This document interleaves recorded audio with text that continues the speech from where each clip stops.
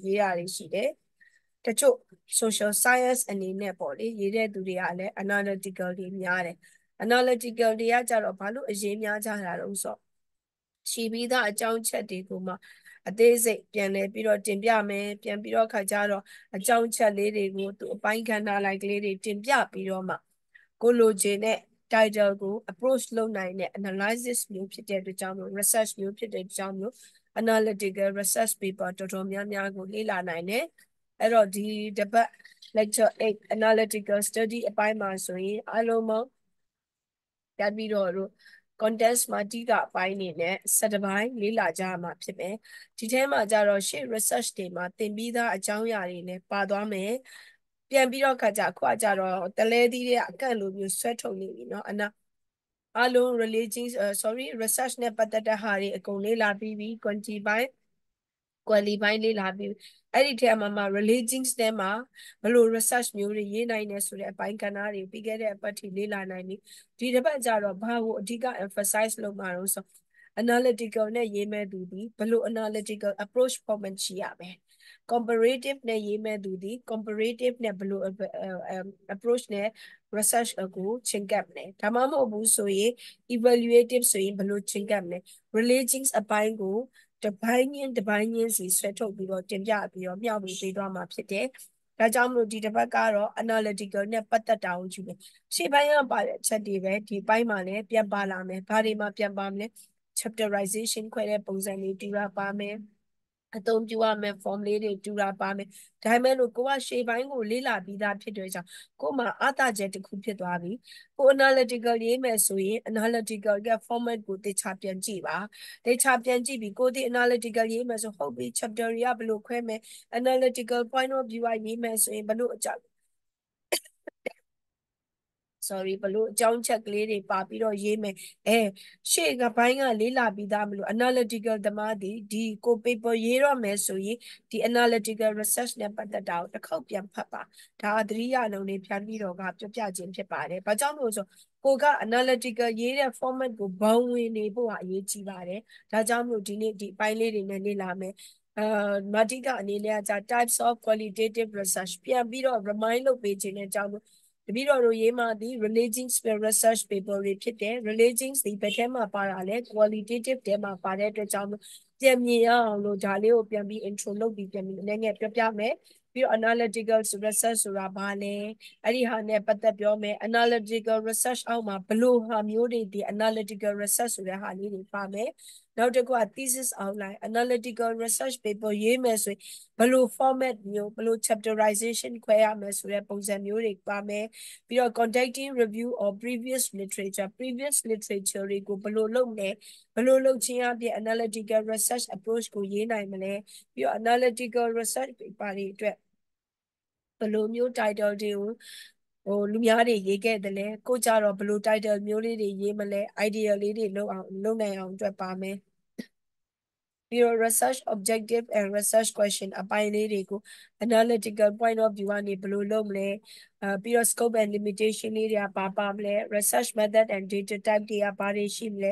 religious research က analytical study ကိုမှ religions နဲ့ပြန်ပြီးတော့ emphasize လုပ်မယ် analytical study ကိုမှ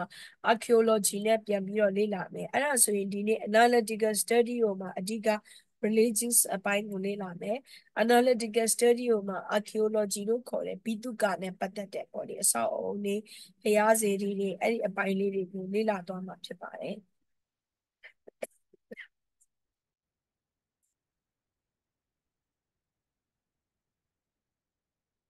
အဲ့ဆိုရင်ပြပြီးတော့ဒီတစ်ပတ် analytical နဲ့ပတ်သက်ပြီးတော့ဘယ်ဟာတွေလေ့လာရမယ်ဆိုတဲ့အပိုင်းလေးတွေကိုတော့မြင်သွားပြီထင်ပါတယ်ကဲဟိုတစ်ပတ်ကပြန်ပြီးတော့မျှဝေပြီးသားလေးပေါ့လေဒါကပြန်ပြီးတော့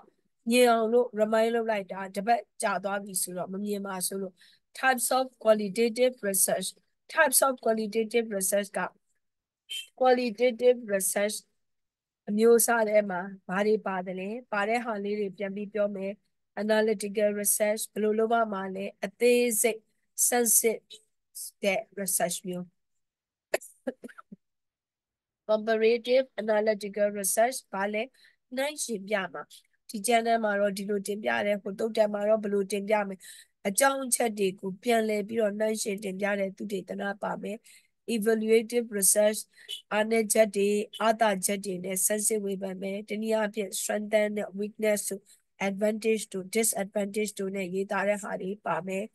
နောက်တစ်ခုက critical analysis research အကဲဖြတ်ဝေဖန်ဆန်းစစ်မယ်ဘယ်လိုဟာမျိုးလဲ analytical နဲ့ကွာသွားတာသူကဘာလို့ရအောင်မလဲထပ်ပြီးတော့ဝေဖန်ဆန်းစစ်ထားတဲ့ဟာတွေပြန်ပြီးတော့ remark ပေးရမယ် recommendation ပေးရမယ်ပြန်ပြီးတော့အကဲဖြတ်တဲ့ဟာမျိုးဖြစ်ပါတယ်ဒါကြောင့်လို့ဒါသည် critical analysis research ဖြစ်တယ်နောက်တစ်ခုကevidence based research အားနည်းချက်အားသာချက်တွေကိုဝေဖန်ဆန်းစစ်တာဟုတ်ပြီနော်ဒါကြတော့ evidence evaluative ကကြတော့အားနည်းချက်အားသာချက်တွေကိုဆန်းစစ်ပြတာနေပဲဘလို့ဆိုတဲ့ဟာဒါကြောင့် evidence based ဖြစ်တဲ့အကြောင်းအရင်ရှင်းခဲ့တော့သူတေသီတွေကဘယ်လိုမျိုးရှာဖွေတွေ့ရှိခဲ့တယ်သူတို့ရဲ့တွေ့ရှိချက်တွေကဘာပါဘယ်ကျမ်းထဲမှာတော့ဘယ်လိုတွေတင်ပြထားတယ်ဒါပေမဲ့လို့ဒီကျမ်းမှာတော့တွေ့ရှိချက်ကဘာပြန်ပြီးတော့ weakness က strengthen ရဲ့ကိုပြန်ပြီးတော့ဝေဖန်ဆန်းစစ်ပြရမှာတစ်ချက်ပို့သွားတယ်နော်ဒီမှာက evaluate evidence တက်က evidence ဒီ evaluative တက်ပို့သွားတာဒီဝေဖန်ဆန်းစစ်ပြရမယ်နောက်တစ်ခုကကြတော့ narrative research ပြန်လည်ပုံဖော်တင်ပြတဲ့သုတေသနတချို့လေသူဘာကျုပ်ဆရာတော်ဖျားကြီးရဲ့လေတုတ္တဓမ္မအဲ့ဒီဘက်မှာလေသွားပြောခဲ့တာတချို့ဆိုရင် MA တန်းနေ BA တန်းနေအတွက်ကို paper တွေရေးတယ်လို့ပြောကြတယ်ကြာသိရှိရတယ်ပေါ့လေအဲ့မှာကြတော့တချို့ကြတော့ဘာတွေတချို့ရေးတာတွေတွေ့ရအောင်ဆို narrative research နဲ့ပတ်သက်ပြီးရေးကြတယ်ဥပမာအားဖြင့်သုတ်တန်တစ်ခုကိုပြန်လည်ပြီးတော့ခါကြတော့ story တွေ historical တွေငကိုရှိပြီးသားသုတ်တန်တွေငကိုရှိပြီးသားသမိုင်းကြောင်းတွေကိုပြန်လည်ပြီးတော့ဖော်ထုတ်တင်ပြတဲ့သုတေသနမျိုးတွေကိုရေးနေတာလည်းတွေ့ရတယ်။ဥပမာကြတော့တက်ပြီးတော့တည်တဲ့လောက်ကတော့MA ကျန်းနေပြီးကျန်းနေဆိုရင်မြန်မာလိုလေးတွေပေါ့လေကိုယ့်ရဲ့မြန်မာလိုရေးသားရတယ်ဆိုတာသိတယ်အများအားဖြင့်ပေါ့တချို့ကြလည်း English လိုတင်ပြတာသိရတယ် sorry အဲ့တော့ခါကြတော့ဒီ narrative research အနေနဲ့ကကြတော့ဥပမာအဖြစ်အဓိကအဖြစ် story တွေ history တွေပြီးတော့biography တွေဥပမာအားဖြင့်ဗိုလ်ချုပ်ရဲ့အကြောင်းဒါမှမဟုတ်ဘူးဆိုရင်မဟာကဏ္ဍရုံဆရာတော်ဘုရားကြီးရဲ့ထုပတ်တိအကြောင်းဒါမှမဟုတ်ဘူးဆိုရင်မိုးကုတ်တဘွားသာသနာစာအုပ်ကြီးကိုရေးခဲ့တဲ့ဆရာတော်ဥခောတိတရဲ့အကြောင်းအဲ့ဒါမျိုးတွေဆိုရင်တော့ narrative research အနေနဲ့သွားတယ်နောက်တစ်ခုက descriptive research ကကြသရုပ်ဖော်တဲ့သုတေသနသူကကြတော့အဓိကဘယ်တွေမှာသွားလို့ဆိုဖြတ်ပြီးတော့ဘယ်လိုပြောမလဲပကံဖျားတွေကိုလေ့လာတာဖျားရဲ့မူဒရာဟန်ပန်တွေကိုလေ့လာတာသရုပ်ဖော်ပြတာဟန်ပန်တွေမြန်မာမှုအမှုပညာ10မျိုးပေါ့လေသူတို့ရဲ့သရုပ်ဖော်ထားတဲ့သရုပ်ဖော်ချက်တွေနဲ့ပတ်သက်ပြီးတော့ပြန်လည်ပြီးတော့အရှိကိုအရှိတိုင်းလေ့လာတွေ့ရှိတဲ့အတိုင်းခေတ်စနစ်တွေရဲ့ပြောင်းလဲလာတဲ့သရုပ်ဖော်မှုတွေအဲ့ဒါတွေကိုဖော်ပြတဲ့ research မျိုးသည် descriptive research သရုပ်ဖော် research ဖြစ်တယ်ဒါကြောင့်လို့ဖျားပြီးတော့လို့သိရမှာ qualitative ထဲမှာတော့ research ကချစ်ချစ်လေးလေးနဲ့ဖော်ပြမယ်ဆိုရင်6 မျိုးရှိတယ်ဟုတ်ပြီနော်အများအားဖြင့်တော့ဖြတ်ပြီးတော့တို့က analytical ရေးကြတယ် paper တွေမှာ comparative ရေးကြတယ် evaluative နဲ့ critical ကိုရေးတာများတယ်ဒီအပေါ်ပိုင်းဒီ religious သဘောအများဆုံးရေးကြတယ်MA အတွက်လည်းအဆင်ပြေတယ် PhD အတွက်လည်းအဆင်ပြေတယ်ဒီ evidence based တို့ narrative တို့ descriptive တို့ကြတော့ PhD သမားတွေအချိန် duration များတဲ့အတွက်ကြောင့်ဒီသုံးခုကိုတော့ PhD သမားတွေရေးတာများတယ်ပြီးတော့သူက data ကောက်ရတဲ့အချက်လက်တွေနဲ့ပြည့်ပြည့်စုံစုံသက်သေခိုင်မာမှုရှိမှရေးသားတင်ပြနိုင်တဲ့ကျမ်းမျိုးဖြစ်တယ်ဒါကြောင့်မလို့ခွဲလိုက်မယ်ဆိုရင်အပေါ်လေးခုဒီအများအပြား MA ရော PhD ရောရေးတယ်အောက်သုံးခုကကြတော့ PhD သမားတွေရေးတာကိုတွေ့ရှိရတယ်သက်သေခိုင်မာမှုအချိန်လုံလောက်မှုအတိုင်းအတာရှိဖို့နေတယ်ဒီမှာကြတော့ analytical research ဆိုတဲ့အကြောင်းအရာကဘာတွေလဲဆိုတာဟာကိုပြပြီးတော့ကပြပြထားတယ်အဲ့မှာဆိုရင်အကြောင်းအရာအဖြစ်အပျက်တွေကိုဝေဖန်ဆန်းစစ်တဲ့သုတေသနဟုတ်ပြီနော်အကြောင်းအရာတွေရှိပြီးသားအကြောင်းအရာတွေဖြစ်ပျက်ပြီးသားအဖြစ်အပျက်တွေကိုပြန်လည်ပြီးတော့ဗာလဲအသေးစိတ်ဆန်းစစ်ဝေဖန်ပြတာ ဥပမာအားဖြင့်တမာတိအကြောင်းကိုပြောမယ်ဆိုရင်တမာတိအကြောင်းအရာသည်မြတ်စွာဘုရားဟောကြားခဲ့တဲ့ဟောပြခဲ့ပြီးတဲ့အကြောင်းအရာတွေဖြစ်တယ်။အဲ့တမာတိအကြောင်းအရာနဲ့ပတ်သက်ပြီးတော့တမာတိရဲ့စွမ်းအားတွေတမာတိမရှိခြင်းရှိခြင်းကြောင့်မျိုးဖြစ်ပျက်ခဲ့တဲ့တုတ်တန်တွေဒီအကြောင်းအရာတွေဟာရှိပြီးသားတွေပဲအဲ့ရှိပြီးသားအကြောင်းအရာတွေအသေးစိတ်တမာတိကပါတမာတိမျိုးစားကပါတမာတိကိုမှထပ်ပြီးတော့ခွဲလိုက်မယ်ဆိုရင်ဘယ်နှမျိုးဘယ်နှစားရှိတယ်အဲ့ဒီထဲကနေမှဘယ်လိုမျိုးတင်ပြမယ်အသေးစိတ်ပြန်ပြီးတော့ဆန်းစစ်ဝေဖန်သုတေသနပြုခြင်းမျိုးဖြစ်တယ်ဒါကြောင့်မလို့ analytical research ရေးတဲ့အခါမှာဆိုရင် step by step ရေးဖို့ရတယ်ပထမဦးဆုံးအနေနဲ့ကိုရေးခြင်းတဲ့အကြောင်းအရာရဲ့ definition အဓိပ္ပာယ်ဖွင့်ဆိုချက်ကလေးအရင်ပါရမယ်အဓိပ္ပာယ်ဖွင့်ဆိုချက်ပါပြီးပြီဆိုရင်သူ့ရဲ့အမျိုးအစားပါရမယ်ပြီးတော့ခါကျအဲ့ဒီအမျိုးအစားကိုမှပြန်ပြီးတော့ explanation ရှင်းပြတဲ့အချက်တွေပါရမယ်ရှင်းပြတဲ့အချက်တွေပါပြီးတော့မှတတ်တဲ့အထောက်အထားအနေနဲ့ပြန်ပြီးတော့ခါကျ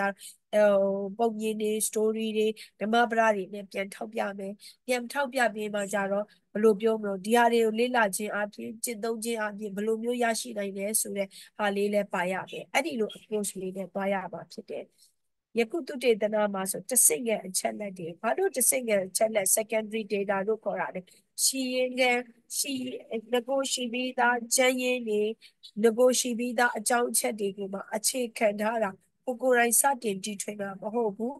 ရှိပြီးသားအကြောင်းအရာတွေမှာပြန်လည်လေ့လာပြီးတော့စမ်းစစ်တင်ပြခြင်းဖြစ်တဲ့ကြောင့်မျိုး secondary data တွေကိုအခြေခံတယ်လို့ပြောတယ်။ဒီနည်းအားဖြင့်သုတ်ဝီနီအဘိဓမ္မာ literature တွေကိုအခြေခံထားတာဖြစ်တဲ့အတွက်ကြောင့်မျိုး analytical research ဒီ secondary data ဆိုတာသိရမယ်။သုတေသီအမြင်ရဲ့ရှုထောင့်ကနေတင်ပြဒါကြောင့်မလို့သုတေသနအရေးအသွေးသည်သုတေသီရဲ့ဗဟုသုတနဲ့ဆန်းစစ်ဝေဖန်တဲ့ကျွမ်းကျင်မှုဖြစ်ရမယ် analytical research ကလည်းပေါ်သေးသေးမဟုတ်ဘူးနော်အဲ့ဒီကိုရေးမဲ့ title နဲ့ပတ်သက်တဲ့ဗဟုသုတတွေလည်းရှိရမယ်အကြောင်းအရာတွေကိုလည်းဆန်းစစ်ဝေဖန်ပြရမယ်အဲ့ဒီဟာတွေကိုရေးတဲ့အခါမှာဆိုရင်လည်း research point of view နဲ့မိမိရဲ့ title ကိုပဲပြန်ပြီးတော့ emphasize လုပ်နိုင်တယ်ပုံစံမျိုးနဲ့တင်ပြနိုင်ရတယ်ဒါကြောင့်မလို့ဒီသုတေသနဆောင်ရွက်ရတဲ့အခါမှာလေ့လာတဲ့အကြောင်းအရာတွေပတ်သက်ပြီးတော့သုတေသီကိုယ်တိုင်အပြည့်အဝနားလည်သဘောပေါက်ဖို့လိုတယ်ဟိုတစ်ဘက်ကဖြတ်ပြီးတော့မျှဝေပူပါတယ် research paper ရေးတဲ့အခါမှာဆိုကိုယ်တိုင်စိတ်ဝင်စားမှုရှိရတယ်ကိုယ်တိုင်နားလည်ထားတဲ့အကြောင်းအရာဖြစ်မှသာလျှင်ဒီ analytical research ကအဆင်ပြေနိုင်တယ်ဘယ် research paper မျိုးဆိုပေါ့ကိုယ်တိုင်မှနားလည်သဘောမပေါက်ထားဘူးဆိုရင်အသစ်လုံးတဲ့ခေါင်းစဉ်မျိုးစဉ်းစားပါနဲ့တီးပြီးသားအချက်လက်တွေလေ့လာပြီးသားအကြောင်းအရာတွေကိုအခြေခံပြီးလုပ်ခြင်းအပြင်ပို့ပြီးတော့ပြန်ဆန်နိုင်တယ် analytical research မှာအဓိကဘာတွေလုပ်ကြလဲနိုင်ငံရေးနဲ့ပတ်သက်ပြီးတော့ခေတ်စနစ်နဲ့ပြောင်းလဲလာတဲ့နိုင်ငံရေးတွေဆုတ်ယုတ်သွားတဲ့နိုင်ငံရေးတွေတိုးတက်လာတဲ့နိုင်ငံရေးစီးပွားရေးပညာရေးကျန်းမာရေးစောင့်ရှောက်မှုနဲ့ပတ်သက်တဲ့အကြောင်းအရာတွေ analyze လုပ်တဲ့အခါမှာဒီအကြောင်းချက်တွေနဲ့တင်ပြမယ်ဆိုရင်မကြသေးမီကဖြစ်ပျက်ခဲ့တဲ့ဟာတွေဒါမှမဟုတ်ဘူးဆိုရင်ကုန်လွန်ခဲ့တဲ့အတိတ်ကဖြစ်ပျက်တဲ့အကြောင်းအရာတွေနဲ့ပတ်သက်ပြီးတော့ယခုယနေ့ခေတ်မှာဖြစ်ပေါ်လာတဲ့အကြောင်းအရာတွေကိုပြန်ပြီးတော့ analyze လုပ်တယ်အယူအဆအသစ်တည်းအနေနဲ့ဖော်ပြမယ်ငကိုကရှိပြီးသားဥပမာအားဖြင့်1900ဝန်းကျင်ကနိုင်ငံရေးစီးပွားရေးပညာရေးကျန်းမာရေးကဘလို့အခြေအနေတွေရှိခဲ့တယ်ဘလို့မျိုးတွေဖော်ဆောင်ခဲ့ကြတယ်ဒါပေမဲ့လို့ဒီလိုမျိုး21ရာစု2024မှာတော့နိုင်ငံရေးအခြေအနေတွေကဘလို့တွေရှိတယ်စီးပွားရေးအခြေအနေကဘလို့တွေရှိတယ်ဆိုပြီးပြန်လည်ဝေဖန်ဆက်စစ်မှာငကိုရှိပြီးသားအကြောင်းအရာတွေအတိတ်ကာလကဖြစ်ပျက်ခဲ့တဲ့ဒီအကြောင်းအရာအချက်လက်တွေနဲ့ပတ်သက်တဲ့ဟာတွေကိုစာအုပ်တွေဆောင်းပါးတွေစာတမ်းတွေကိုလေ့လာပြီးတော့ဘာလို့ရမှာလဲအတွေးအခေါ်အယူစသည့်တရက်ကိုပြန်လည်ပြီးတော့သုတေသနရေးရရှိထားတဲ့အတိုင်းမဟုတ်ဘူးတော့ analyze ပြန်ပြီးတော့ analyze လုပ်ပြရမှာအဲ့လိုရေးတဲ့အခါမှာဆိုရင်ဖြတ်ပြီးတော့ဘာတော့ရှိဖို့လို့ဆို scope ရှိဖို့လို့တယ်ဥပမာအားဖြင့်1900ပြည့်နှစ်ကနေပြီးတော့2000ပြည့်နှစ်ထိ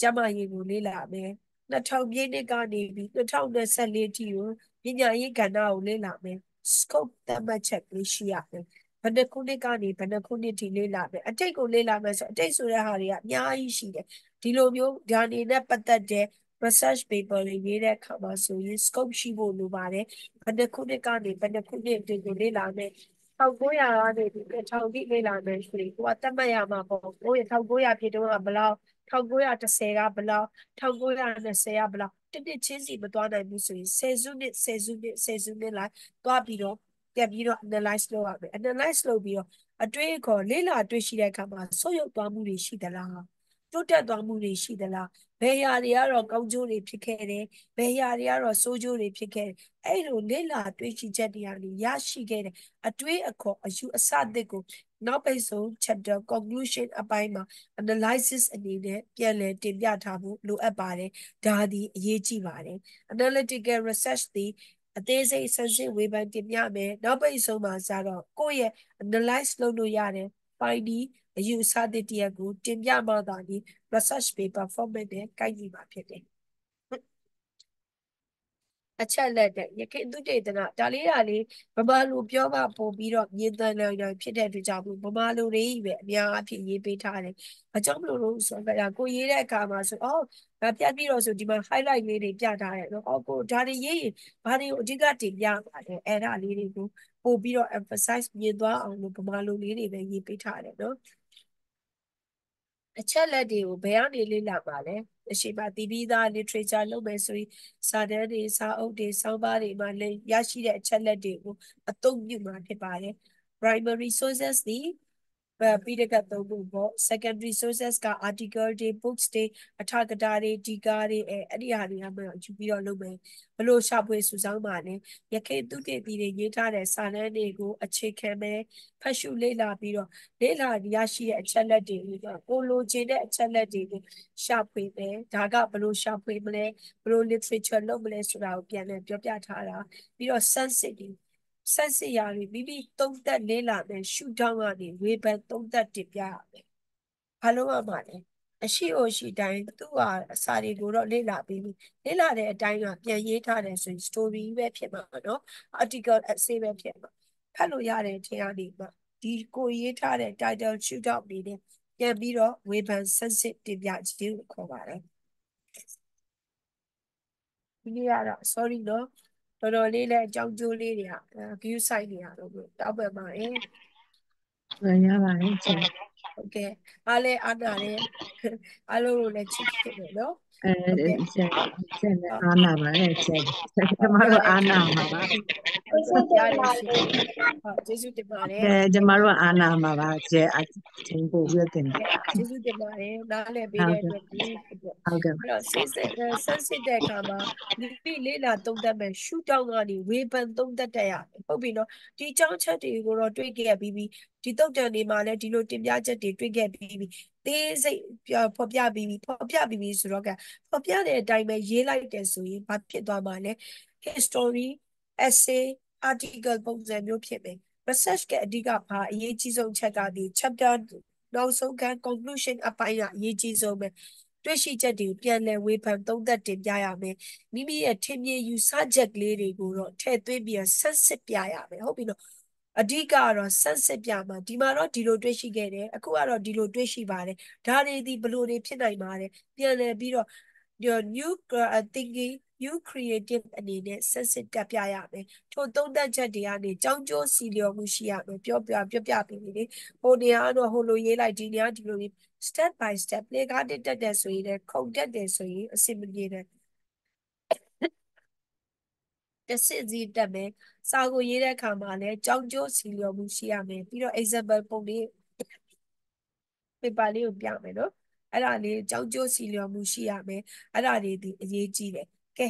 အဲ့ဒါလေးတွေကတော့ဒီအပေါ်ပိုင်းကဘာလို့ဆိုကြသူတေသနာတွေကိုဘယ်လိုမျိုး research paper တွေစုမလဲကိုယ့်ရဲ့ research analytical research ဆိုဒီမှာ secondary ဖြစ်တယ်အဲ့ဒီ secondary paper ဖြစ်ပြီးတော့ Buddhist point of view ကနေရေးလို့ရတယ်လို့မျိုးဒီလို point of view တွေကနေလည်းရေးမယ်ရေးပြီးတော့ခါကြတော့ဒီလိုစာအုပ်စာတမ်းတွေကနေပြီးတော့အချက်လက်တွေစုဆောင်းမယ်စုဆောင်းပြီးတော့ရရှိခဲ့တဲ့အချက်လက်တွေကိုမှပြန်ပြီးတော့ဝေဖန်သုံးသပ်ဆန်းစစ်တင်ပြရတဲ့ပုံစံမျိုးလေးတွေပါမှသာလေ analytical research ဖြစ်တဲ့ဒါလေးတွေပြီးဖို့လိုတယ် analytical research အောက်မှာဆိုရင် descriptive analytical research diagnostic analytical research predictive analytical research prescriptive analytical research ဒီ ဒီဟာလေးကခုဖော်ပြထားတဲ့၄ခုဒီ social science approach ကနေသွားတယ် analytical research မျိုးလည်းပါတယ်လို့မျိုး renaissance အပိုင်းကသွားတယ် research မျိုးလည်းပါပါတယ်ကဲအဲ့ဒါလေးအပိုင်းလေးကိုတော့ဖြတ်ပြီးတော့ပြပေးတယ်အဲ့ဒါလေးကိုတော့တခြားလေးလိုက်တော့ထောက်ပြီးတော့ဒီမှာက explanation လေးတွေပြန်ပြီးတော့မထည့်ပေးမိတဲ့အတွက်ကြောင့်မျိုးပါ descriptive analytical research descriptive ဆိုတာကဘာလဲလက်ရှိကာလမှာဖြစ်ပျက်နေတဲ့အဖြစ်အပျက်တွေ describe ဆိုတာဖော်ပြတော့မှာလေယခုလက်ရှိကာလမှာဘလို့အဖြစ်အပျက်တွေဖြစ်ခဲ့တယ်အတိတ်ကာလမှာဘလို့အဖြစ်အပျက်တွေဖြစ်ခဲ့တယ်အဲ့ဒါတွေနဲ့ပတ်သက်တဲ့အချက်လက်တွေကိုစမ်းစစ်ဝေဖန်တင်ပြမယ်ဝေဖန်တင်ပြတဲ့ကောင် what ဘာတွေဖြစ်ခဲ့တယ် who ဘယ်သူတွေမှာဖြစ်ခဲ့တယ် where ဘယ်နေရာတွေမှာဖြစ်ခဲ့တယ် how ဘလို့ဖြစ်ခဲ့တယ် what who where how အဲ့ဒါတွေနဲ့ပတ်သက်ပြီးတော့တင်ပြရတဲ့အကြောင်းအရာမျိုးအတိတ်ကဖြစ်ပျက်တဲ့အကြောင်းအရာတွေပြစ္ဆုတ်ပံမှာဖြစ်ပျက်တဲ့အကြောင်းအရာတွေဘယ်နေရာဘယ်သူတွေဘယ်အကြောင်းချက်တွေဘယ်လိုဖြစ်ခဲ့တဲ့နဲ့ပတ်သက်ပြီးတော့တင်ပြရတဲ့ analytical research မျိုးကို descriptive analytical research လို့ခေါ်ပါတယ်နောက်တစ်ခု diagnostics analytical research သူကကြတော့ဗာလဲအတိတ်ကာလကတော့ဖြစ်ပျက်ခဲ့ပြီးပြီအကြောင်းအရာတွေအခြေအနေတွေအချက်လက်တွေအခုပြစ္ဆုတ်ပံမှာလဲဘလို့အကြောင်းအရာတွေအခြေအနေအဖြစ်ပျက်တွေဆိုတာကတင်ပြမယ်ပြီးတော့ why သူမှထူးခြားသွားတာ why ဘာကြောင့်ဖြစ်ပျက်တယ် why အဲ့ဒီလိုအကြောင်းကြောင့်ဖြစ်ပျက်တဲ့ကြောင့် reason ဘလို့အချက်တွေဘလို့အကျိုးခံစားမှုတွေဘလို့ကောင်းကျိုးတွေဘလို့ဆိုးကျိုးတွေဆိုတာနဲ့ပတ်သက်ပြီးတော့ reason အကြောင်းပြချက်တွေနဲ့ပြန်လည်တင်ပြပေးရမယ်ဒီမှာကျတော့ diagnostics မှာကျတော့တခုပို့သွားပြီး what ဘာတွေဖြစ်ပျက်ခဲ့တယ် who ဘယ်သူတွေမှာဖြစ်ခဲ့တယ်ပြီးတော့ where ဘယ်နေရာတွေမှာဖြစ်ခဲ့တယ် how ဘလို့ဖြစ်ခဲ့တဲ့အပြင်ကို why ဘာကြောင့်ဖြစ်ခဲ့တယ်ဆိုတဲ့ reason အချက်ကလေးနဲ့တင်ပြရတဲ့ research မျိုးသည် diagnostics analytical research descriptive တဲ့တစ်ချက်ပို့သွားပြီးပြီနှစ်ခုစလုံးဒီအတိတ်မှာဖြစ်ပျက်တဲ့အကြောင်းအရာအချက်လက်တွေနဲ့ပြစ္ဆုတ်ပံမှာဖြစ်ပျက်တဲ့အကြောင်းအရာအချက်လက်တွေကိုတင်ပြတဲ့ analytical research မျိုးဖြစ်တယ်။ကွာသွားတာဒီ diagnostics မှာじゃ what ဘာကြောင့်ဖြစ်တယ်ဖြစ်ရတဲ့အကြောင်းချက် reason လေးတွေနဲ့တင်ပြရတဲ့ research မျိုးဖြစ်ပါတယ်။နောက်တစ်ခုက predictive analytical research လက်ရှိဖြစ်ပျက်နေတဲ့အချက်လက်တွေ predicting ဆိုတာကခုနကတော့ဒီတစ်ခုကအတိတ်နဲ့ပြစ္ဆုတ်ပံကိုလေ့လာတာနော်အတိတ်နဲ့ပြစ္ဆုတ်ပံကိုလေ့လာပြီးတော့တင်ပြတာဒီတစ်ခုကကြတော့ပြစ္ဆုတ်ပံနဲ့အနာဂတ်ကိုဝေဖန်ဆန်းစစ်ပြီးတော့တင်ပြပါဒါသည်ပြစ္ဆုတ်ပံနဲ့အနာဂတ်ဒီတစ်ခုကဟုတ်ပြီနော် predictive analytical research ကကြတော့လက်ရှိမှာဘာတွေဖြစ်ပျက်နေလဲ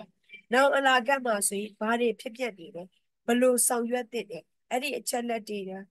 ဖြစ်ပျက်နေတာတွေနဲ့ပတ်သက်ပြီးတော့ခံမှန်းပြီးတော့ predict ကြိုတင်ခံမှန်းပြီးတော့တင်ပြတာဥပမာအားဖြင့်ဥပမာကိုပြောတာနော်ဟိုနိုင်ငံရေးလည်းမပါဘူးစီးပွားရေးလည်းမပါဘူးဥပမာအားဖြင့်ယနေ့ခေတ်မှာဆိုရင်ဖြတ်ပြီးတော့တို့ဒီတရားဟောကျမ်းနေတယ်တော်တော်လေးကိုကိုက်နေတယ်စီးပွားရေးစုပ်ကတ်တွေရောလူမှုရေးကျန်းမာရေးပညာရေးစုပ်ကတ်တွေရောအများကြီးကတ်တွေနဲ့စုံနေရတဲ့ကဏ္ဍမှာရှိရပေါ့လေဒီလိုစုပ်ကတ်တွေနဲ့ဖြစ်နေတဲ့အတွက်ကြောင့် predict ကြိုတင်ခံမှန်းကြည့်မယ်အနာဂတ်မှာဘာတွေဖြစ်နိုင်မလဲပညာတတ်လူတန်းစားတွေရောပါသွားနိုင်မယ်ပညာမတတ်တဲ့လူတန်းစားတွေရဲ့လက်ရှိအခြေအနေလေးကိုပဲသုံးပြတာเนาะကောင်းလာမယ့်ဟာကိုမပြောသေးဘူးပညာတတ်လူတန်းစားတွေရောပါလာမယ်ဒီနိုင်ငံမှာဆိုရင်ပညာတတ်လူမှုတွေရောပါလာမယ်ပြီးတော့ခါကြတော့ကတ်သုံးပါးတဲ့မှာဆိုရင်ခုကတော့သုံးပါးစလုံးပြည့်နေတဲ့အခြေအနေတွေရှိတယ်အဲ့လိုမျိုးပေါ့လေဒီအခြေအနေမတိုင်းတာဆက်ပြီးတော့သွားမယ်ဆိုရင်ဒီတဲ့ကောင်းနိုင်တဲ့အခြေအနေလေးတွေကတော့တော်တော်လေးလိုအပ်နေသေးတယ်အပြောင်းလဲတစ်ခုခုသာဖြစ်သွားမယ်ဆိုရင်တော့ပိုကောင်းနိုင်တဲ့အခြေအနေတွေရောရနိုင်တယ် predict ကြိုတင်ခန့်မှန်းတာပြစ္ဆုတ်ပံမှာဖြစ်နေတဲ့အခြေအနေအချက်လက်တွေကိုမှမူတည်ပြီးတော့အနာဂတ်မှာဖြစ်နိုင်တဲ့အခြေအနေအချက်လက်တွေကိုကြိုတင်ခန့်မှန်းတင်ပြတဲ့ paper မျိုးနိုင်ငံရေးစီးပွားရေးကျန်းမာရေးပညာရေးနဲ့ပတ်သက်ပြီးတော့ ရေးနိုင်တဲ့ paper မျိုးယခုလက်ရှိမှာဆိုရင်ကတ်တွေစိုက်ကတ်နေတယ်ဒီကတ်တွေကိုကြော်လာအောင်အတွက်အနည်းဆုံးကတော့တီလာတွေလုံခြုံအောင်ပြန်လဲဆောင်ထိန်ဖို့လိုတယ်တီလာတွေဒါလုံခြုံရဲဆိုရင်ပြန်လဲပြီးတော့ခါကြတော့အနာဂတ်အနေနဲ့ကောင်းမွန်နိုင်တဲ့လက်စားတွေရှိတယ်တီလာတွေမှာဆိုရင်အခြေခံဆောင်တီလာနဲ့ရှောင်းတီလာတွေဘယ်လိုလုပ်သင့်တယ်ဒါမှမဟုတ်ဆိုတမာတိတွေတည်ကြည်ဖို့လိုတယ်တမာတိအားကောင်းမှသာလျှင်အသိဉာဏ်ပညာတွေဖွံ့ဖြိုးမယ်အသိဉာဏ်ဖွံ့ဖြိုးမှသာလျှင်မှန်ကန်တဲ့ decision တွေချနိုင်ပြီးတော့ leadership တွေကောင်းမွန်တဲ့ leader တွေပေါ်လိုက်တယ်အဲ့လို point of view ကနေပြီးပြစ္ဆုတ်ပန်နဲ့အတိတ်ကိုဖြစ်ပျက်တဲ့အကြောင်းအရာတွေကိုအခြေခံပြီး predict ခံမှန်းတဲ့ analysis မျိုးကို predictive analytical research လို့ခေါ်ပါတယ်နောက်တစ်ခုက prescriptive analytical research သူဒီလည်းတူတူပဲအတိတ်ပြစ္ဆုတ်ပန်တဲ့အတိတ်ကိုပဲဝေဖန်ဆန်းစစ်ပြတယ်သူကကြတော့ဘာကိုလုပ်ရမလဲသူက recommendation တွေပါတယ်ဒီလိုတွေဖြစ်ပျက်နေတယ်ဒီလိုတွေကနေလွတ်မြောက်အောင်လို့ဘာတွေလုပ်တဲ့လဲကြိုတင်ခံမှန်းပြင်ဆင်တဲ့အကြောင်းချက်တွေကိုတင်ပြပေးမယ်ခုနကဘလို့တွေလုပ်တဲ့ပြင်ဆင်တဲ့ဆိုတာမပါဘူးเนาะတိတ်ပြစ္ဆုတ်ပန်တဲ့အနာဂတ်ကိုပဲကြိုတင်ခံမှန်းပြောတာဒီမှာကျတော့ဗာလဲပြစ္ဆုတ်ပန်တဲ့အတိတ်ကိုအကြောင်းအရာတွေကိုနှိုင်းယှဉ်ပြီးတော့ကြိုတင်ခံမှန်းတင်ပြမယ်ဘာတွေပြင်ဆင်တဲ့ဘလို့တွေလှုပ်ဆောင်မှာဘလို့တွေကောင်းနိုင်လဲဆိုတာသူကပို့ပြီးတော့တစ်စစ်တာသွားတယ်ဒါကြောင့်မလို့သူဒီပြစ္ဆုတ်ပန်တဲ့အတိတ်ကို sorry ပြစ္ဆုတ်ပန်တဲ့အနာဂတ်နဲ့ပတ်သက်တဲ့အကြောင်းချက်တွေရေးတာပဲဒါပေမဲ့လို့သူကကြတော့ပြစ္ဆုတ်ပန်တဲ့အနာဂတ်ကဟာကိုဝေဖန်ဆန်းစစ်အသေးစိတ်တင်ပြခြင်းသူကဝေဖန်ဆန်းစစ်အသေးစိတ်တင်ပြခြင်းမှာဘာပါသွားတာလဲဘာတွေပြင်ဆင်သင့်တယ်ဆိုတဲ့အချက်လက်တွေပါသွားရမယ်ဒါဒီ social science approach ကနေသွားတဲ့ research မျိုးပြီးတော့ဒီမှာကြတော့လေ laptop ကနေမှလေဒီ group တဲ့ laptop မှာကြတော့ Bible မရှိဘူးအဲ့တော့ခါကြတော့လေဒီဟိုမတ်တန်တာကိုလေဒီ file profile file လေးတွေ PDF ပြင်ထားဟာလေးတွေကိုလေပြန်ပြီးတော့မတ်တန်တာရဲ့ Gmail လေးကိုပို့ပေးလိုက်မယ်သူကနေပြီးတော့ group ကိုတင်ပေးဘဲဝအတွက် request လုပ်လိုက်မယ်နော်ဘာကြောင့်မလို့ဆိုတော့ဒီကနေပြီးတင်တတ်ဘူးဖြစ်နေတဲ့အတွက်ကြောင့်ဒီထဲမှာ laptop မှာ Bible မရှိဘူးဖြစ်နေလို့နောက်တစ်ခုဖြတ်ပြီးတော့ဘေးနားလေးကနေပြီးတော့လေလိုက်ပြီးတော့အကျန်းလေးလိုက် message တွေဒီလေးခုဒီအဓိက social science approach ကနေသွားမယ် analytical research မျိုးအခုနောက်ပြောမဲ့သုံးခုကကြတော့ religious နဲ့သွားမှာအဲ့မှာခက်တဲ့လေးနဲ့ဖြစ်ဖြစ်ဘောပင်လေးနဲ့ဖြစ်ဖြစ်တို့ထားပေးပါ narrative number 5ကကြတော့ narrative NARRATIVE narrative analytical research ဒါမှမဟုတ် narrative analysis narrative analysis အခုတော့ပြောမဲ့သုံးခုဒီ religious approach နဲ့ပို့ပြီးတော့သွားပါလိမ့်မယ် NARRATIV narrative analytical research ဘာလဲ narrative ဆိုတာအတိတ်အကြောင်းအရာအဖြစ်အပျက်တွေကိုပြန်လည်ပြီးတော့ပြောဆိုပြတာ narrative ဆိုတာဟာရှေ့ပိုင်းမှာလေ့လာခဲ့ပြီးပြီငကိုရှိပြီးသားသမိုင်းကြောင်းချက်လက်တွေငကိုရှိပြီးသားအစာအုံးတွေပြီးတော့ပပူးလက်ရာတွေစေတီပထိုးတွေမူဒရာတွေအဲ့ဒါတွေနဲ့ပြန်ပြီးတော့ခါကြတင်ပြတာ narrative ပြန်ပြီးတော့ story တွေကိုပြန်ပြီးတော့တင်ပြတဲ့အကြောင်းအရာမျိုး narrative analytical research narrative တဲမှာဘာတွေပါအောင်မလဲ bibliography လို့ပြောတယ်ထေရပတ်တိအကြောင်းအရာတွေလည်းပါမယ်အဲ့ဒါဒီ religious နဲ့ရေးရတဲ့ paper မျိုးဖြစ်တယ်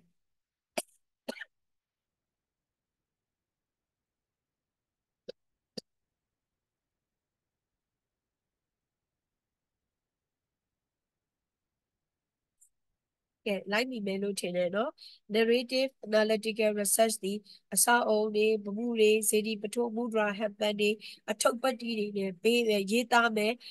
research မျိုးပြန်ပြီးတော့ပြောပြမယ်အကြောင်းအရာတွေဖြစ်တဲ့အတွက်ကြောင့်မလို့အဲ့ဒါဒီ narrative analytical research အကြောင်းအရာတွေတင်ပြပြီးတဲ့ analytical ပါတိုင်းကိုတွေ့ရှိချက်တွေကိုတင်ပြမယ်တင်ပြပြီးပြန်ပြီး analyze ပြန်ပြီးတော့စမ်းစစ်တင်ပြတဲ့အချက်ကလေးတွေပါရမယ်number 5ပြီးတော့ number 6ကကြ descriptive ဒီမှာစာလုံးပေါင်းပါပြီးသား descriptive analytical research descriptive analytical research ကကြာ religions မှာကြာတော့ဘာကွာသွားမလို့ဆိုရှိပြီးသားအကြောင်းအရာတွေနဲ့ပတ်သက်ပြီးတော့ပြန်လည်ပြီးတော့ဝေဖန်ဆန်းစစ်တင်ပြတာ descriptive analytical research အပေါ်အပုံစံနဲ့တူပြီးသားပဲရှိပြီးသားအကြောင်းချက်တွေဖျားဟောတုတ်တန်တွေဝီနီအပြီးဓမ္မမှာကိုရေးမဲ့ကျမ်းတွေနဲ့ပတ်သက်တာတွေရှိပြီးသားတွေပဲရှိပြီးသားအကြောင်းချက်တွေကိုပြန်လည်ဆန်းစစ်အသေးစိတ်တင်ပြတဲ့ဟာမျိုးဒီလေ religious research မျိုးဖြစ်တယ် number 6နောက်တစ်ခုကကြတော့ဘာလို့ဆိုတော့ခါကြ narrative descriptive analytical research narrative NARRATIV narrative က DESCRIPTIV descriptive က analytical ANALYTICAL analytical သုံးခုပေါင်းထားတယ်နော် narrative descriptive analytical research ရှိပြီးသားအကြောင်းအရာတွေကိုပြန်ပြီးတော့ narrative လုပ်ပြမယ်ပြီးတော့ခါကျပြန်ပြီးတော့အကြောင်းချက်တွေကိုအသေးစိတ်တင်ပြမယ်ပြီးတော့မှ analyze လုပ်မယ်ဒီသုံးခုပေါင်းပြီးတော့မှ analytical research လုပ်တာမျိုးဖြစ်တယ်အဲ့တော့အဓိကကတော့ပုံစံတွေကအတူတူပဲစိတ်မရှုပ်သွားနဲ့ဒီလေးခုဒီဘာလဲ social science approach မှာလုပ်တဲ့ပုံစံမျိုးဖြစ်တယ်နောက်ပြောသွားတဲ့ narrative analytical research က descriptive analytical research က narrative descriptive analytical research ကနောက်ပြောသွားတဲ့သုံးခုဒီ religions မှာလုပ်တဲ့ research မျိုးဖြစ်တယ်အကြောင်းချက်တွေကတော့အကုန်လုံးဒီ analyze လုပ်မှာပဲအသေးစိတ်တင်ပြပြီးတော့ဆက်စစ်တင်ပြမယ်အချက်တွေပဲဟုတ်ပြီနော်ခွဲသိအောင်လို့ပြောပြလိုက်ခြင်းဖြစ်ပါတယ် social မှာဆိုရင်အမျိုးအစား၄မျိုးရှိတယ် religions မှာဆိုရင်အမျိုးအစား၃မျိုးရှိတယ်ဆိုတဲ့ type လေးကိုသိအောင်လို့လူများတနေ့နေ့တစ်ချိန်ချိန်မှာ analytical research ကဘယ်နှမျိုးရှိတာလဲလို့ကိုယ့်ကိုမေး social science နဲ့သွားမယ်ဆိုနိုင်ငံရေးစီးပွားရေးကျန်းမာရေးပညာရေးကဏ္ဍနဲ့သွားမယ်ဆို၄မျိုးလေးစားရှိတယ် religions နဲ့သာသွားမယ်ဆိုရင်၃မျိုး၃စားရှိတယ်ခွဲပြီးတော့ကိုမျှဝေတဲ့အခါမှာသိအောင်လို့ဖြတ်ပြီးတော့ကပြောပြခြင်းဖြစ်တယ်အားလုံးကတော့ analytical approach နဲ့သွားမှာပဲတင်ပြစရာရှိတာတွေတင်ပြမယ်အသေးစိတ်စမ်းစစ်ဝေဖန်ပြီးတော့တင်ပြတဲ့ research မျိုးပဲဖြစ်တယ်နော်စိတ်ထဲမှာရှုပ်မသွားနဲ့အကုန်လုံးဒီလဲ analytical ပဲ social မှာ၄မျိုးအများအစားရှိတယ် research မှာ religions မှာဆိုရင်၃မျိုးရှိတယ်အဲ့ဒါလေးသိပါရင်ရတယ်ဒါလေးတွေက thesis outline ပြီးသားလေးတွေပဲဘာလို့ပြောတာလဲ analytical သမားဒီ format ကိုပဲကြည့်လိုက်တော့အရှိအများကြီးလေ့လာပြီးအရှိဟာတွေမကြည့်နဲ့တော့ analytical ရေးမဲ့သူဒီ lecture 8ကိုပဲကြည့်လိုက်တော့ chapter 1ဘယ်ကပါမလဲတည်ပြီးသားတွေတော့စိတ်ထဲမှာဆွဲနေအောင်လို့ဒါပြန်ပြောခြင်းဖြစ်တယ်ငါးကန်းပါမယ် chapter 1က introduction ဖြစ်မယ် introduction မှာဘာတွေပါမယ် background တွေပါမယ် problem statement တွေပါမယ် objective တွေပါမယ် research question တွေပါမယ် objective ကိုမှမူတည်ပြီးတော့ဘာတည်ဆောက်ရမှာလဲ research question တည်ဆောက်ရမှာ objective ကတစ်မျိုး research question ကတစ်မျိုးဒါမျိုးမဖြစ်ရဘူးနောက်တစ်ခုက significant ဒါမှမဟုတ် expected outcome တွေပါမယ် literature review အနေနဲ့တခါတည်းရေးမယ် related study religious research paper ဖြစ်တဲ့ကြောင့်မလို့ literature review တည်တဲ့တခန်းပါစရာမလိုဘူး methodology တည်တဲ့တခန်းပါစရာမလိုဘူး chapter 1မှာပဲဘာလို့ရမှာလဲ related study တွေနဲ့ပတ်သက်ပြီးတော့ literature ဘိုင်းကိုရေးမယ်ဒီမှာပြောပြီးတော့ operational definition မဟုတ်ဘူးတော့ religious နဲ့ရေးတယ်ဆိုရင် definition of key terms လို့ခေါင်းစဉ်တက်မယ် definition of key terms လို့တက်မယ်တက်ပြီးတော့လည်းဘာရေးမလို့သီလဆိုရင်စီလစီလရဲ့အောက်မှာကျတော့စီလအမျိုးအစားတွေ5 precept 8 precept အဲ့ဒီအဓိပ္ပာယ်ဖွင့်ဆိုချက်ကလေးတွေအများကြီးမဟုတ်ဘူး1 or 2 lines အဓိပ္ပာယ်ဖွင့်ဆိုချက်ကလေးတွေပဲပါမယ်ပြီးတော့ကိုလေးလာမဲ့ scope ကဘယ်နဲ့ပဲဘယ်လို limitation လေးတွေရှိတယ်ဆိုတာပါမယ်ဘယ် methodology လုပ်မဲ့ဆိုတာပါမယ်ဒီမှာဆိုရင်သိသွားပြီ qualitative research methodology and analytical approach ရေးတတ်သွားပြီနော် methodology ဒီဘာ methodology လဲ qualitative research methodology and ဘယ်နေသွားမှာလဲ analytical approach ဒါဆိုရင်ရပြီ literature အနေနဲ့ကိုလေ့လာမဲ့ကျမ်းတွေနဲ့တည်တဲ့ရေးစရာမလိုဘူး literature review အနေနဲ့အနေနဲ့အကျင့်ပေါ်နေအများကြီးတော့မှ explanation တွေခန်းတွေဖတ်ပြီးရေးရအောင်ပဲဥပမာအားဖြင့်ဘယ်တုတ်တံမှာတော့ဒီအကြောင်းချတဲ့ပတ်သက်ပြီးတော့ဘယ်လိုလေ့လာတွေ့ရှိခဲ့ပါတယ်တုတ်တံကြီးပဲလဲ emphasize မလုပ်နဲ့ religious သမားကကိုလေးနဲ့တုတ်တံကိုလည်းအခြေခံထားရမယ်ရေးမဲ့တုတ်တံကိုလည်းအခြေခံထားသလိုမျိုးပဲ တုတ်တန်တွေမကဘူးဆရာတော်ကြီးတွေဟောပြချက်တွေဆရာတော်ကြီးတွေရဲ့တင်ပြထားတဲ့စာအုပ်တွေလည်းရှိတယ်အခြားသော research paper တွေလည်းရှိတယ်ဆိုရင်လည်းအကုန်လုံးတုတ်တန်နဲ့ပါရမယ်author တွေရဲ့စာတင်ပြချက်ကလေးတွေလည်းပါရမယ် research paper တွေရဲ့တင်ပြချက်ကလေးတွေလည်းပါရမယ်ဘာလဲကိုဒီစာပေကိုတက်ဆက်လေ့လာပြီးတော့မှဒီ thesis ကိုရေးတယ်ဆိုတာကိုကိုရဲ့လုပ်ရက်ကဘလောက်ထိစ조사ထားတယ်ဆိုတာကိုတင်ပြချင်တယ်ဆိုရင်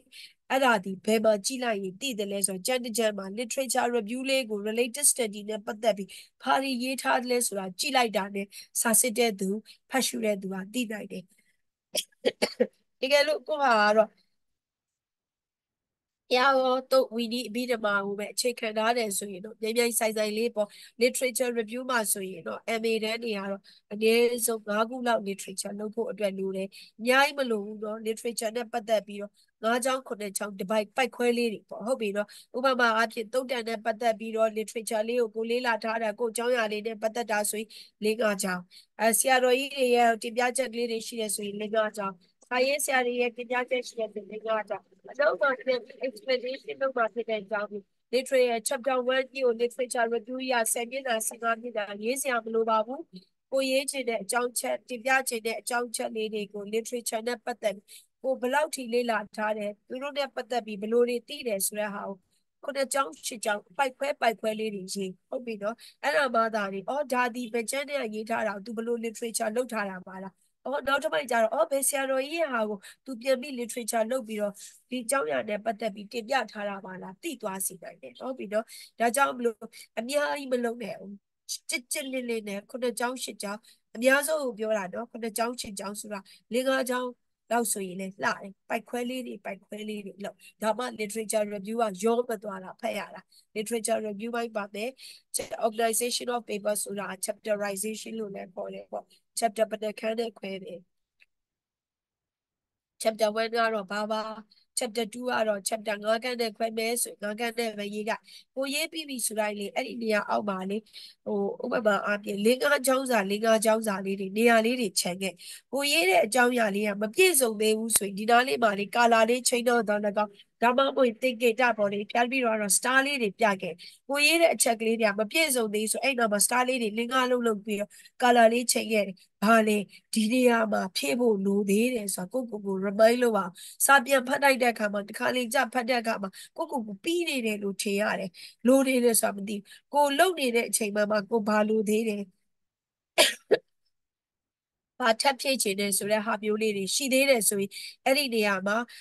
သင်္ကေတ star လေးတွေနဲ့ color လေးတွေချိန်ခဲ့အဲ့မှာကိုပြန်စဉ်းစားပြီးဒီနေရာမှာဘာရေးခဲ့ရမှာလားတခါလေကြ idea မထွက်မှာဆိုလို့လေ star လေးတွေ color ချိန်ပြီးတော့ဂွင်းစဂွင်းဘက်လေးနဲ့သူကဘာကိုရေးချင်တာကိုစာမရှာဖတ်ရသေးဘူးအဲ့ဒီအကြောင်းအရာနဲ့ကိုပတ်သက်ပြီးတော့သိချာမသိသေးဘူးဆိုရင်ရေးချင်တဲ့အကြောင်းအရာလေး his လေးအနေနဲ့ရေးခဲ့တခါလေရှိသေးတယ် star ကြီးနဲ့ color ကြီးတော့ချိန်ထားပါရဲ့ဘာရေးချင်လို့ဒါကြီးလောက်ထားပါလဲဆိုတာကိုတော်နဲ့ကိုမပေါ်တာမျိုးတွေလည်းရှိတတ်တယ်။ဒါကြောင့်မလို့ကိုလှုပ်ချင်တဲ့ဟာလေးတွေကိုမလှုပ်နိုင်သေးဘူးဆိုရင်အကြောင်းချက်လေးတွေ hints လေးတွေ outline လေးတွေရေးထားခဲ့အဲ့ဒါလေးကဖျားပြီးတော့ရဲ့ကိုတွေ့ပဲ star ကြီးတွေ color ကြီးတွေချိန်ခဲ့ပြီးဘာလှုပ်ချင်မှန်းကိုမမှတ်မိပဲနဲ့ပြန်ပြီးတော့review ပြန်လုပ်ရတာဖြစ်တတ်တယ်ဟုတ်ပြီတော့ဒါကိုတွေ့လေးတွေပြောပြတယ်ဒါဆိုရင် chapter 1မှာဆိုရင်တည်ပြီးသားချက်တွေ analysis analytical approach နဲ့ရေးမဲ့သူဒီဘယ်ချက်တွေပါရမယ် chapter 1 format ဒီ analytical သမားဒီ approach အတိုင်းသွားမယ်တခုချင်းစီကိုအရှိမအသေးစိတ်ဖျက်ပြီးတော့မျှဝေပြီးသားဖြစ်တဲ့အတွက်ကြောင့်မပြောတော့ဘူးเนาะ chapter 2က main body ကိုရေးမဲ့အကြောင်းအရာတွေနဲ့ပတ်သက်ပြီးတော့အသေးစိတ်သာပြောတာအဓိပ္ပာယ်ဖွင့်ဆိုချက်အမျိုးအစားတွေတွေ့ရှိချက်တွေဓမ္မပဒတွေ story တွေနဲ့ခွဲပြီးတော့ဒါ chapter 2 chapter 3 chapter 4ဒီ main body ကိုရေးချင်တဲ့ title နဲ့ပတ်သက်တဲ့အကြောင်းအရာတွေကိုတင်ပြမယ် chapter 5ကကြတော့ပါလဲ discussion and conclusion discuss လုပ်ပြမယ် conclude လုပ်ပြမယ်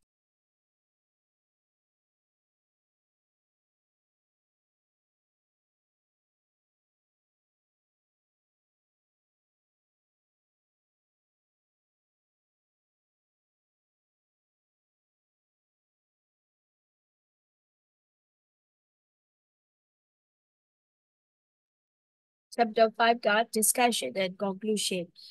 အဲ့မှာじゃ so what အဲ့ဒီတော့ဘာဖြစ်တယ်လဲဒီ paper ကြီးရေးလိုက်တယ်ရေးလိုက်တာပြီးမဟုတ်ဘူးနော်အဲ့တော့ဘာဖြစ်တယ်လဲဒီ paper ကိုဖတ်ခြင်းအပြင်ဘာလို့ဆန်းစစ်ဝေဖန်တွေ့ရှိခဲ့တယ်ဒီ paper ကိုရေးခြင်းဖတ်ရှုခြင်းအပြင်ဘလို့အကျိုးအခမ်းအနားတွေရရှိနိုင်တယ်ဘယ်နေရာတွေမှာဘလို့ပြန်သုံးနိုင်တယ်ပြီးတော့ဒီနေရာဓာတ်တွေကိုဘလို့ research မျိုးတွေထပ်ပြီးတော့လုပ်နိုင်တယ် so what အဲ့တော့ဘာဖြစ်တယ်လဲဖြစ်တဲ့ဟာလေးတွေမှာထည့်ပြီးတော့ရေးမယ် discussion မှာကြတော့လေအကုန်လုံးကို summary ပြန်လုပ်ပြစရာမလိုဘူးတော့နော် key finding အဓိကတွေ့ရှိချက်ကလေးကိုမှမလုပ်ပြမှာလဲ summary လုပ်ပြမှာနော်အရှိရရေးပြီးသားအကြောင်းအရာတွေကိုစာတွေ conclusion ကြတော့ဘာလို့လုပ်ရမှမသိတော့ဘူးဟာမဖြစ်နေအရှိရတွေ့ရှိချက်လေးတွေမှာလေအရှိမ chapter main body တွေရေးခဲ့ပြီးပြီနော် chapter 2 3 4အဲ့ထဲမှာကိုအဓိကဘာလေးတွေပြောချင်တာလဲပြောချင်တဲ့အဓိကချက်လေးတွေရှိရဆိုကာလာလေးတွေချိန်ခဲ့လားအဲ့ဒီကာလာချိန်တာဒီဘယ်ပြန်ထည့်မှာလဲ summary of key finding မှာပြန်ထည့်မှာပြန်ပြီးတော့ကိုရေးနေတဲ့အချိန်မှာ chapter by chapter ရေးနေတဲ့အချိန်မှာဒီ chapter မှာကိုအာယုံရှိနေchapter 2နဲ့ပတ်သက်ပြီးကိုဒီအချက်တွေရေးနေတာဟုတ်ပြီ chapter 2နဲ့ပတ်သက်ပြီးကိုဘာပြောချင်တာလဲနောက်ဆုံးအခါမှာကိုဘာလေးကို message ပေးချင်တာလဲပေးချင်တဲ့ message အကြောင်းအရာလေးကိုဘာလုပ်ခဲ့မလဲကာလာလေးတွေထည့်ချိန်ခဲ့မယ်အဲ့ဒါကိုဘယ်မှာပြန်ရေးပြမှာလဲ summary of key finding မှာထည့်လိုက်တယ်ပဲညံပါဖို့လို့လဲတို့မို့ဆိုရေးပြီးပြီ conclusion ကြတော့ဘာပြန်လုပ်ရမှန်းမသိတာမျိုးတွေဖြစ်တတ်တယ်ဒါကြောင့်မလို့အဓိကပေးချင်တဲ့ message တွေကိုချိန်ခဲ့အဲ့ဒါတွေကို summary of key finding မှာတင်ပြမယ်ပြန်ပြီးတော့ခါကြတော့ discuss လုပ်ပြမယ်အဲ့မှာကြတော့ရှေ့က limitation and limitation ကမတူဘူးเนาะအရှေ့က chapter 1မှာပါတဲ့ limitation ဒီဘာလဲဘယ်အကြောင်းအချက်တွေကိုပဲအဓိကထားပြီးတော့တင်ပြမှာပါဥပမာအားဖြင့်တမာတိဆိုရင်လည်းတမာတိအပိုင်းကဏ္ဍအများကြီးရှိတယ်တမာတိအပိုင်းကဏ္ဍတွေကမှဘယ်တမာတိအပိုင်းလေးကိုပဲ limit လုပ်ပြီးတော့တင်ပြမယ်ဆိုတာကိုလုံးမဲ့ကဏ္ဍလေးကိုပဲ limit လုပ်ခဲ့ပြီးတော့တင်ပြတဲ့အပိုင်းဒီ limitation chapter 1ကနော်မတူဘူး chapter 5မှာပါတဲ့ limitation ကဘာလဲကိုမလုံးနိုင်ခဲ့တာဘယ်ဟာလေတော့လုံးမယ်လို့မှတ်ထားတယ်ဒါပေမဲ့လို့အချိန်တိုင်းအတာရလေ့လာမှုတိုင်းတာရမလုံးနိုင်ခဲ့တဲ့ကိုယ့်ရဲ့ weakness အားနည်းချက်လေးတွေကိုတင်ပြရမယ်ဟုတ်ပြီနော်ကိုမလုံးနိုင်ခဲ့တဲ့ဟာလှုပ်ချင်ပေမဲ့လို့မလုံးနိုင်ခဲ့တဲ့အချက်လက်တွေ weakness လေးတွေတင်ပြမယ်ပြီးတော့ strengthကိုလုံနိုင်တာဒီချမ်းကြီးနဲ့ပတ်သက်ပြီးဘာတွေလုံနိုင်ခဲ့တယ်ဘာတွေလေ့လာခဲ့တယ်ဘာတွေတွေ့ရှိခဲ့တယ်ဆိုတဲ့အချက်လက်တွေကိုပြန်ပြီးတော့တင်ပြမယ် weakness and strength တနည်းအားဖြင့် limitation and strength နောက်တစ်ခုကကြတော့ဘယ်လိုပြော social science မှာကြတော့ further research လို့ခေါ်တယ်ဒီမှာကြတော့ suggestion for further study လို့ခေါ်တယ် analytical research paper ပေါ်မှာမူတည်ပြီးတော့တက်တဲ့ title လေးတွေကကွာတယ်နော်ဒါကြောင့်မလို့ analytical သမားဒီ title approach တိုင်းသွားမယ် social science မှာကြတော့ further research တို့ recommendation တို့အဲ့လိုမျိုးတက်တယ် analytical religions သမားက suggestion for further study ဒီကျမ်းနဲ့ပတ်သက်ပြီးတော့ဘလို့ကျမ်းတွေကိုထပ်ပြီးတော့လေ့လာပြီးတော့ရေးသားနိုင်ပါသေးတယ်ဒီကျမ်းနဲ့ပတ်သက်ပြီးတော့ quantitative အနေနဲ့လည်းလုပ်လို့ရသေးတယ် quality အနေနဲ့လည်းဘလို့ data တွေကောက်ပြီးတော့ interview တွေလုပ်ပြီးတော့လုပ်နိုင်တယ်ကိုမလုပ်နိုင်တဲ့သေးတဲ့ဟာလေးတွေကျမ်းရေးတဲ့သူကလေကျမ်းပြီးသွားတဲ့အချိန်မှာကိုလှုပ်ချင်တဲ့ဒီကျမ်းခေါင်းစဉ်ကိုပဲတော့ဟာဘလို့လေးလှုပ်လိုက်လို့ရနိုင်သေးတာပါလားဘလို့ပုံစံနဲ့ရေးလို့ရနိုင်သေးတယ်ပါနောက်ဆုံးအခါမှာတအား idea တွေပေါ်တတ်တယ်ကိုပေါ်တဲ့ idea မလုပ်နိုင်တဲ့ idea လေးတွေဘယ်ထဲမှာထည့်မှာလဲ suggestion ထဲမှာထည့်ပေးမယ်ဟုတ်ပြီနော်အဲ့ဒါလေးတွေသိဖို့လိုတယ်ဒါသည်ဘာလဲ chapter 5ခန်းစလုံးအနေနဲ့လောက်လာမယ်ချက်တွေတရားကြ reference links conducting review previous literature review ဒါကတော့ဖတ်ကြည့်စေခြင်းနဲ့အပိုင်းလေးတွေစာပေတွေကိုဘလို့ဝေဖန်ဆက်စစ်မလဲတီးပြီးသားအကြောင်းအရာတွေပြောပြီးသားအကြောင်းအရာတွေကိုပြန်ပြီးတော့ပြောပြထားတာဟုတ်ပြီနော်အဲ့ဒီအချက်လက်ကိုတော့ပြန်ပြီးတော့ဖတ်မယ်ဒီမှာကျတော့ sample title analytical သမားတွေရေးတဲ့အခါမှာဆိုဘာဖြစ်ရမှာလဲ title လေးတွေဘလို့ပေးတယ်ဆိုတာကိုသိဖို့အတွက်ပြောတာမိမိတို့လေးလာမဲ့ခေါင်းစဉ်နဲ့ဆက်နွယ်တဲ့ indicators units of analyze indicator ဆိုတာကိုဘယ်အချက်လက်တွေကိုညွှန်ပြပြီးတော့ပြောချင်တာလဲဘယ်ကဏ္ဍကိုပဲပြန်ပြီးတော့ analyze လုပ်ချင်တာလဲအဲ့ဒါတွေကိုစဉ်းစားပြီးဖြစ်နိုင်သမျှရေးသားတဲ့ခေါင်းစဉ်တွေထဲမှာရေးသားရတယ်ဒီမှာကြည့်လေ့လာကြည့်မယ် analytical study of Myanmar education development in Myanmar ဘယ်ကဏ္ဍကိုလေ့လာချင်တာလဲမြန်မာနိုင်ငံရဲ့ education ကဏ္ဍကိုလေ့လာချင်တာ ဘာနဲ့ပတ်သက်ပြီးတော့လဲ development ဖွံ့ဖြိုးတိုးတက်မှုနဲ့ပတ်သက်ပြီးလေ့လာခြင်းဘယ်ရပဲလဲမြန်မာနိုင်ငံထဲမှာရှိတယ်မြန်မာနိုင်ငံထဲမှာရှိတဲ့ scope ကိုချုပ်ပြလိုက်ပြီးတော့ဘယ်အကြောင်းအရာကိုလေ့လာခြင်းတာလဲ title and emphasize လုပ်တာကမြန်မာ education ကိုလေ့လာခြင်းတာအဓိက indicator ညွှန်ပြခြင်းတဲ့အချက်ဒီပါလဲစုံရုံတဲ့အပိုင်းမဟုတ်ဘူးတော့ development ဖွံ့ဖြိုးတဲ့အပိုင်းတွေနဲ့ပတ်သက်ပြီးတော့တင်ပြခြင်းတာဒါသည်နမူနာ title သူ့ရဲ့ units of analyze ဘယ်ကဏ္ဍတွေနဲ့ပတ်သက်ပြီးတော့အပိုင်းကဏ္ဍလေးတွေနဲ့လုပ်ပါလဲ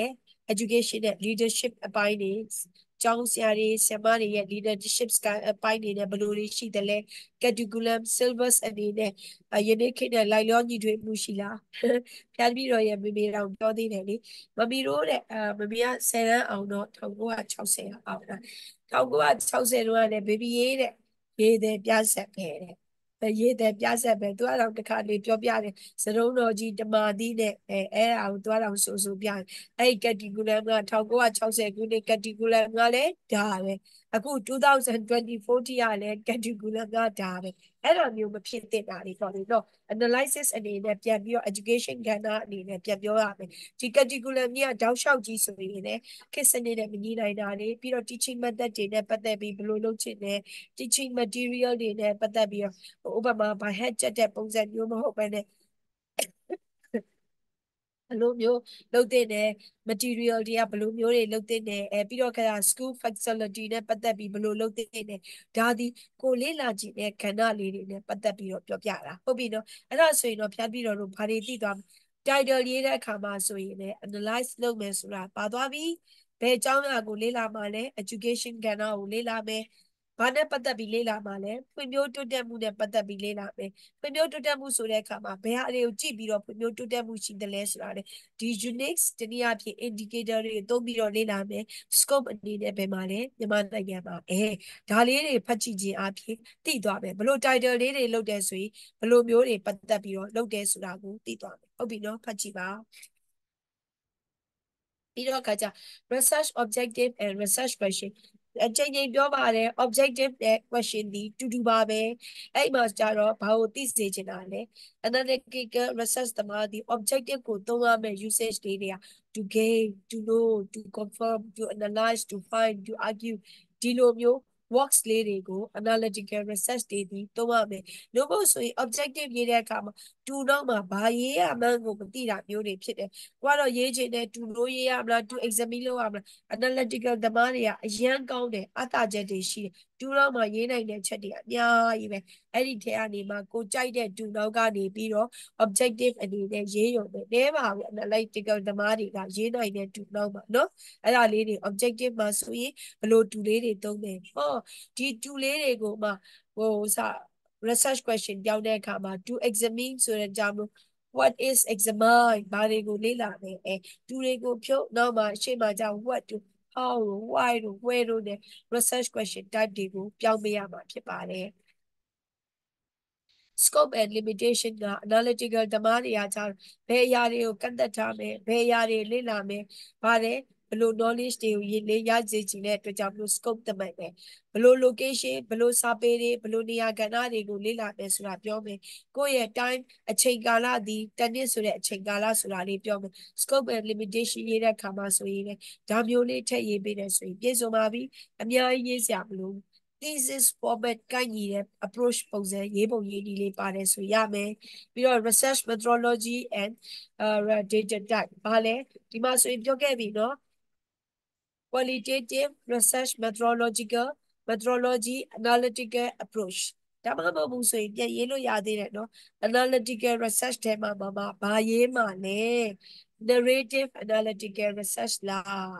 ပြန်ပြီးတော့အကြောင်းအရာတွေကို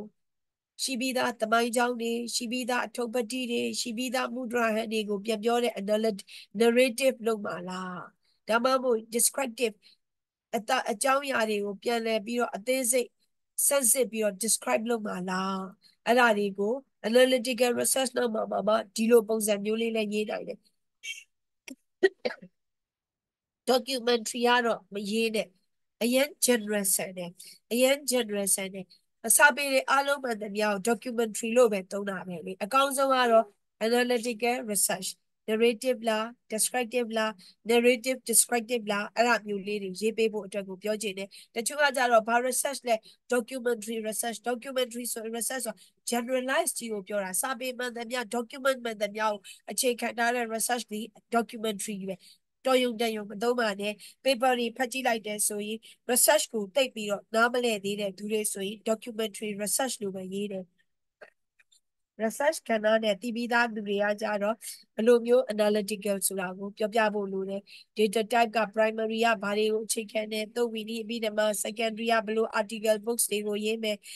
collect book တွေကဘယ်လို collect လုပ်မယ်ဆိုတာလေးတွေကိုပြန်ပြီးတော့ပြောပြတာဟုတ်ပြီနော်အဲ့ဒီမှာကြတော့ဒီမှာ religious research တွေမှာဆိုရင်ဘာတွေကိုအဓိကပါမယ်အချက်လက်တွေကိုဘယ်လိုစုဆောင်းမယ်ပြောပြီးသားအကြောင်းအရာတွေကိုပဲပြန်ပြီးတော့ပြောပြထားတာဖြစ်တဲ့အတွက်ကြောင့်ဒီအောက်ကအကြောင်းအရာတွေကိုဖြတ်ပြီးတော့ကပြန်ပြီးတော့ဖတ်ကြည့်စေခြင်းပဲဒါသည် religious နဲ့ပတ်သက်ပြီးတော့ဘယ်လိုရှိလဲ archaeological ပြောပြပြီးပြီးဇေဒီပထိုးတွေနဲ့ပတ်သက်ပြီးတော့ပြန်ရေးမဲ့ဟာဆိုရင် analytical မှာဆိုရင်လည်း archaeological နဲ့ပတ်သက်ပြီးတော့ဘယ်လိုရေးနိုင်လဲဘယ်လိုခေါင်းစဉ်တွေတက်နိုင်လဲဆိုတာတွေကိုပြန်ဖတ်နိုင်အောင်လို့ဖြတ်ပြီးတော့နေဒီအားလုံးအချက်လက်တွေကိုမြန်မာလူတွေပဲပြင်ပြထားတယ်။ဘာကြောင့်မလို့ဆိုအများအဖြစ်ရေးမှဒီ analytical ရေးမှတွေများကြတယ်လေ paper တိုင်းကတော်တော်များများဒီဒါကြောင့်မလို့အောက်ကအချက်လက်တွေကိုတော့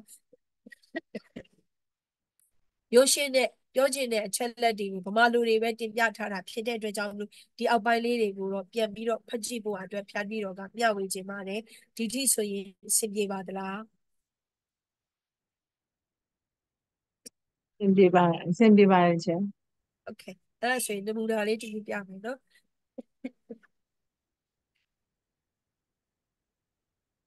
analytical research ပဲအခု share လိုက်တာလေးမြင်လားမသိဘူးရှင်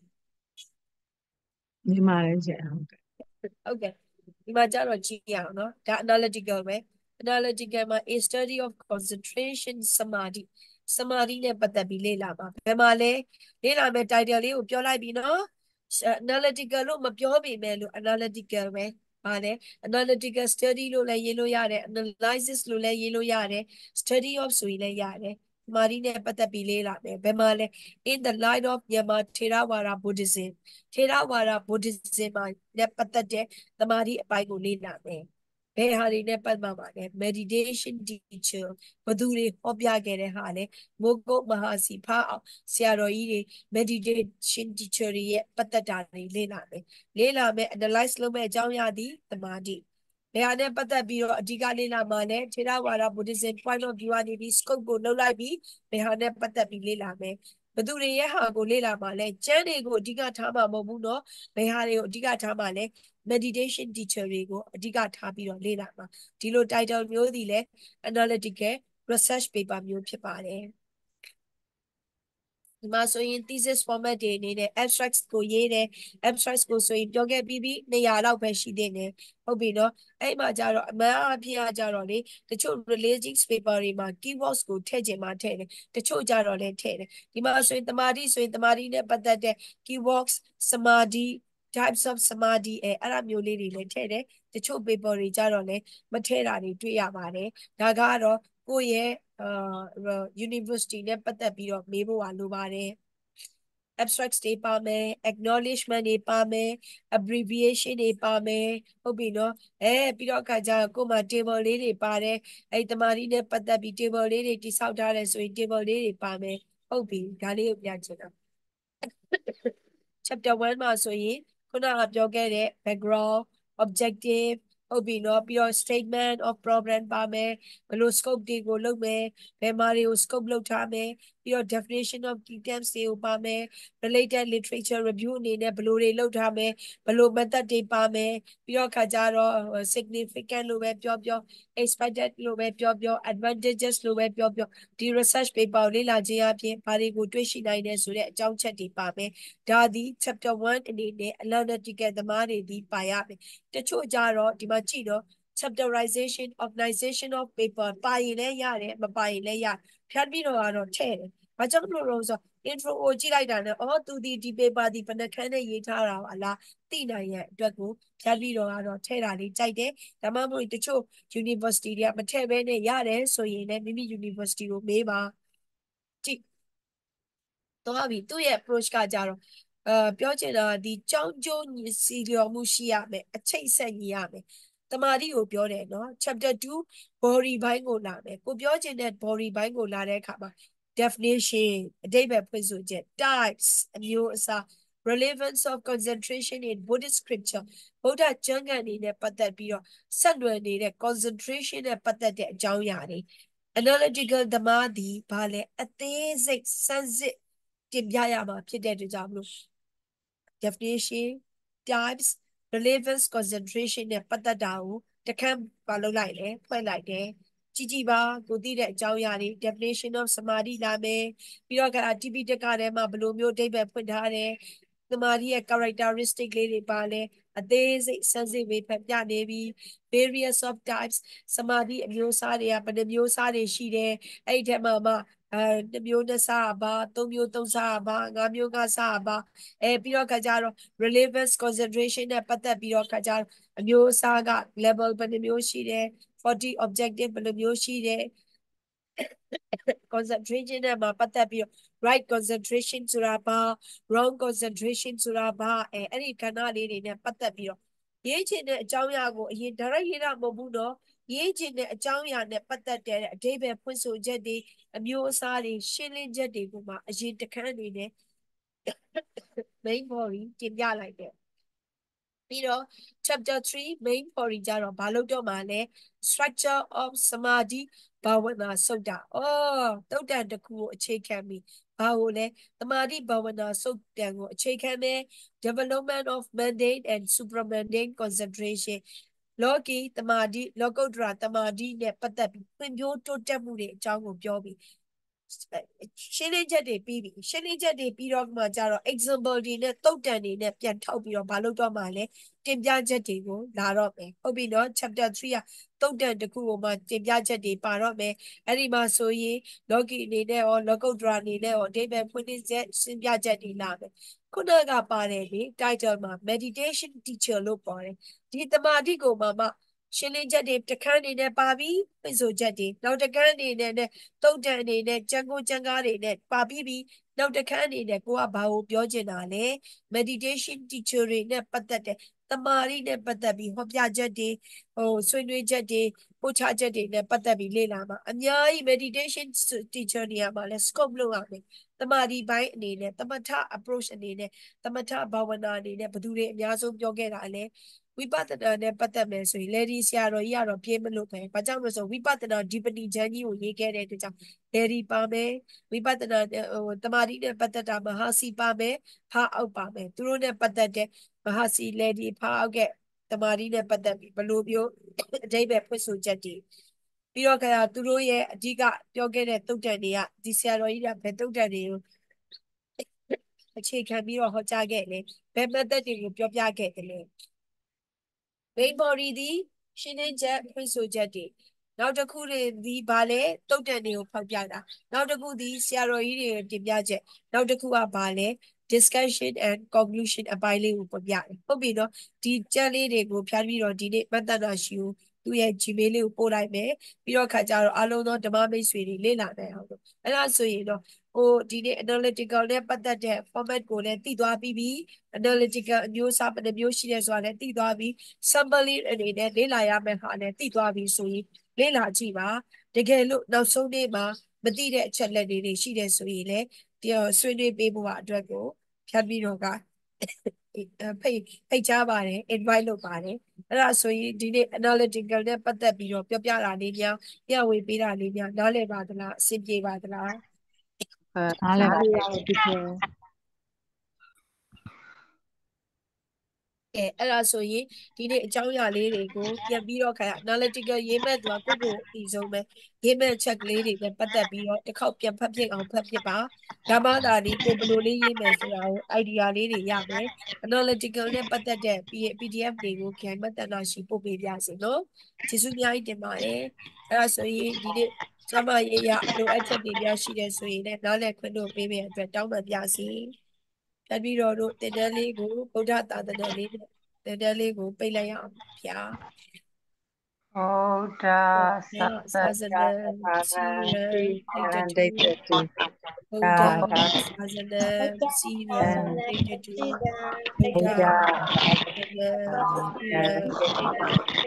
Sadhu, Sa, sadhu, Sadhu. sadhu. ယေရှုတင်ပါတယ်ဒီနေ့ဖတ်ရမယ့်အပိုင်းလေးတွေဖတ်ကြည့်ဖို့အတွက်ကို remind လုပ်တယ်နော်โอเคမတနာရေခဲချီချီလေးပို့ထားတာရှိသေးလားမတနာရှင်မတနာရဲ့ Gmail လေးခဲချီကိုပို့ထားတာရှိလားမသိဘူးရှင်အော်ပို့ပေးမယ်အော်ပို့ထားတယ်ဘာသာပို့ Gmail ဟုတ်ကဲ့Gmail လေးကနေခဲကိုလေအရင်ဆုံးစာလေးshort letter လေးရေးပေးလိုက်တော့ပြီးရင်လေအဲ့ Gmail လေးကိုလေပြန်ပြီးဒါ PDF file လေးတွေပို့ပေးခြင်းလို့နော်ပြီးရင်မတနာနေပြီးတော့လေဒီပြောစာ group လေးထဲမှာထည့်ပေးပါအောင်နော်ညာရဲ့ laptop က Viber မရှိဘူးနော်ဟုတ်ကျေးဇူးအများကြီးတင်ပါတယ်လိုအပ်တာများရှိရင်လည်းနောက်လည်းခွင့်လို့ပေးပါကောင်းသောနေ့လေးပါနော်ကောင်းပါဒီနေ့ကတော့ differential ပေါ့နော်တိုင်းစင်နေတဲ့တရားတဲ့နေ့ပေါ့ကဲပါ